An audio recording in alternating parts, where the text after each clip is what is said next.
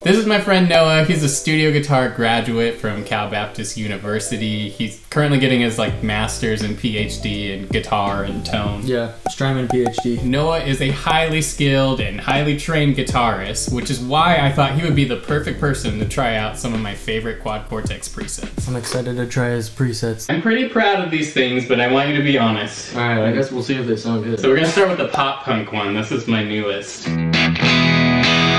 I have this in kind of like an edge of breakup sound. So you know how on big amps there was a foot switch so you could do a clean channel, dirty channel? So I actually have it set up that way. So this would be the clean channel. So here's the dirty.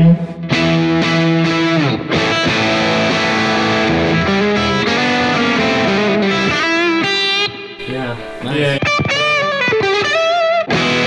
So this is actually a capture of the little orange over there. Oh, nice.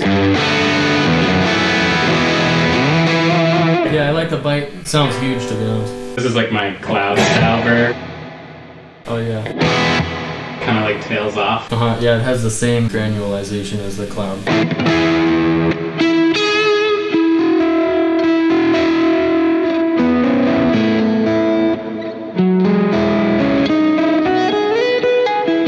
I don't know if you would have much use for a really big reverb in pop punk, but I feel like it'd be nice to have. Especially if you're doing a high arpeggio thing like Paramore or something. Yeah.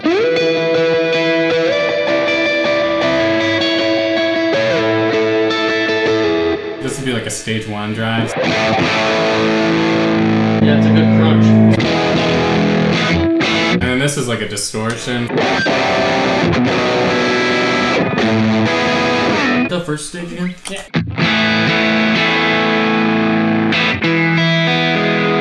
What is that first stage supposed to be emulating? It's based off the bell star pedal. I actually dialed it in based on how it's sounding through the amp capture. If I capture the pedal how it is and how I use it with my actual amp, it doesn't quite translate the same way. But if I dial it in based off what it's gonna actually sound like through here, through the capture, it tends to sound better. That's good, yeah, because that's where you're gonna play it on stage, This is actually based off the Shark. I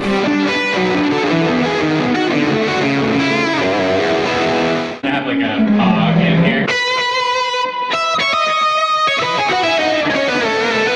And then this is the sound that I really like.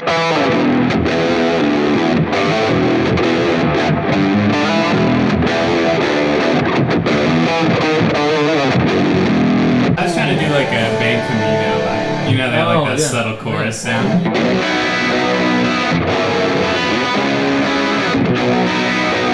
It sounds very Band Camino-y. Okay, so here's the pedalboard one. My one for one, as close as you could, recreation of what's on my pedalboard. Okay. So there's a good bite to it. It's right on the edge of breakup. Here's a fuzz.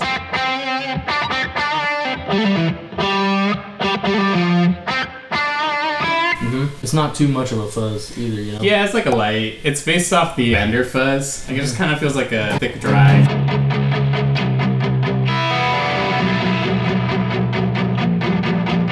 Yeah. Nice. Here's stage 1, so this would be the bell star equivalent. Dude,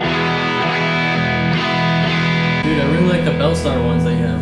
So this one isn't even a bell star, but it's supposed to. It basically sounds pretty similar to how I have it. Yeah. And then here's the moonshine stuff. More midsy and thicker.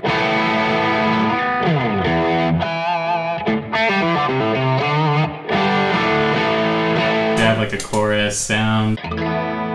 This one's super 1975, I'd say 80s. This is exactly what a chorus is supposed to do. Nice. Yeah, it's got a good shimmer to it. I got a slap delay on this one. Yep. That's only one riff. Here's our normal delay. This one's a little bit darker than the other ones. Oh, I like that. It's cool though, right? I like the modulation on it. Yeah, this one's the most wobbly for sure. Pretty sweet. It reminds me a lot of my delay because I use the Strymon LCAP.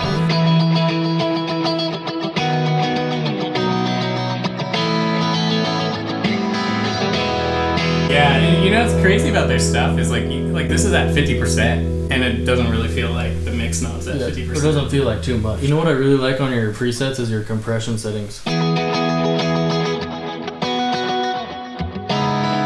So this one, I think you'll notice it more. It's like color. So like if I take it off, and then I put it back, it's like warmer, right? Yeah. It's like just enough squish. And then this is like a big modulated verb.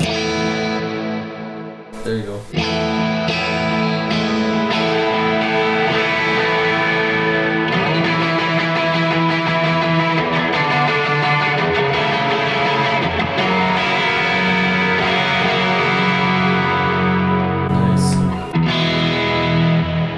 Sweet, man. This is my JM Worship preset, which has an amp capture in my MX11, which is like an AC style amp. And this one's supposed to be kind of more of like the clean edge of breakup tones and like tons of verb. Okay. You know, the typical classic like worship. Yeah, classic worship. So let me put like the cloud style verb on it. Here's the clean.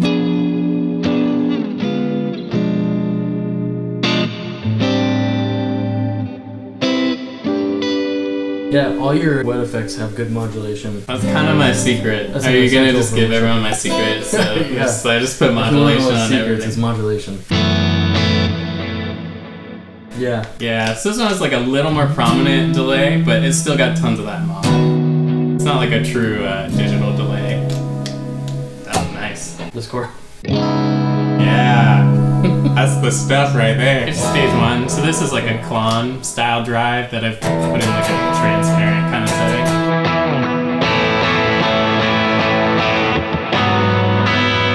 Yeah, it's a good leave on pedal, like first bite, you know? For sure.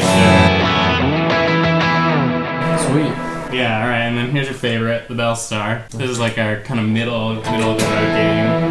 Yeah. Yeah, dog. Dude, I love the Bell Star.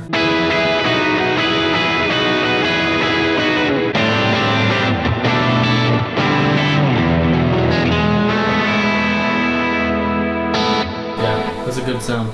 Bell Star. And here's our like big lead sound. This is just like a clon that's whacked out.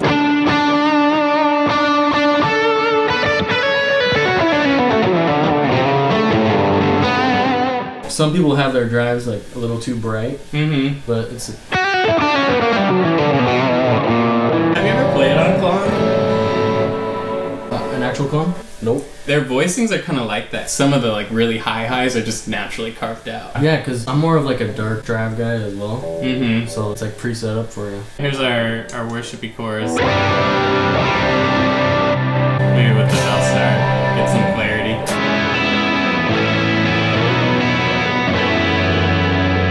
Pretty sweet. Yep. And I have like multiple stages of verb. It's like this is the one I kind of go to for most things. And if I needed something super tight. I use sounds like that all the time. For sure. Especially in worship, actually. I feel like that's a rarity, because you know what I mean? You mainly hear about like, oh dude, reverb, lots of reverb, but that's what I was saying, like, just because it's worship doesn't mean you have to like always verb it out. You know? Sometimes you can really delay it out. So I have this swell patch where it's just like tons and tons of verb. That's good. Pretty rich, right? For the swells, you need a lot of modulation. You can easily add the chorus back in. That's probably your vibe. You like chorus, so. Yeah, I like chorus in moderation.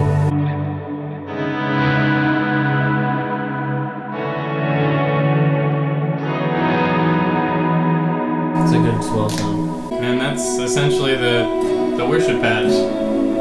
Yeah, it sounds good. Well, there's a lot of usable sounds in here. But the nice thing about getting the preset is like it's basically all set up for you, and then you can kind of tweak it if you want to like change it to your sound a little bit, I guess. What's cool about this is because this is like the first time I'm in the room with somebody else with a totally different guitar setup, and like you play very differently than me. It still sounds great. Yeah, I mean like we didn't really touch much, and I'm like it still works. To me, that's like the sign of a good preset. They sound great. How many fins? Fins, 10 fins. Oh, 11 dude, fins. 11 fins.